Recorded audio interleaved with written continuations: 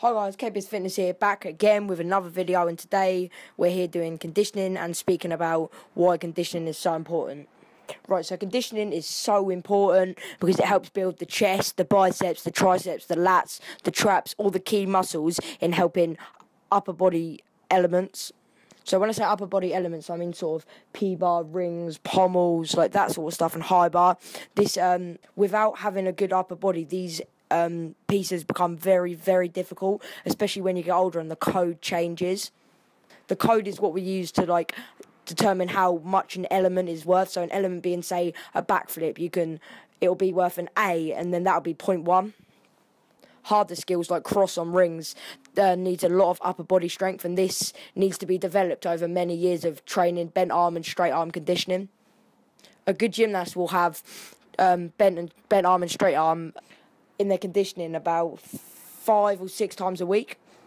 You don't want to overdo the muscles and tear them, but it's very, very important to include lots and lots of it without injuring yourself.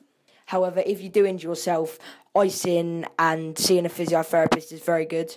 Right, so back on topic. Bent arm, straight arm, mid-body, legs, whatever you're doing, it is vital that you do your best and put all of your energy into it almost, because honestly, it's just as important as doing skills or backflips or whatever you want to call it, or roly-polies. Because without it, you can't do all the stuff that you want to do. And if you can't do that, then you're not going to be very happy, are you? Not being able to do what you want to do just because you don't try hard enough in strength training. So as you can tell by the title of the video, it is conditioning is just important, and that's what it is. It's just important as doing everything else that you do in gymnastics.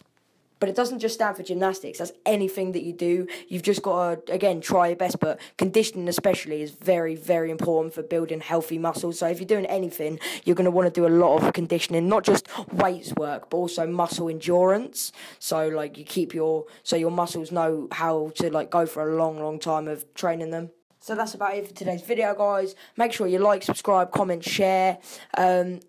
Leave a comment if you enjoyed today's video. If you didn't, then leave a comment saying why you didn't enjoy it. And that's it for this video. Peace out.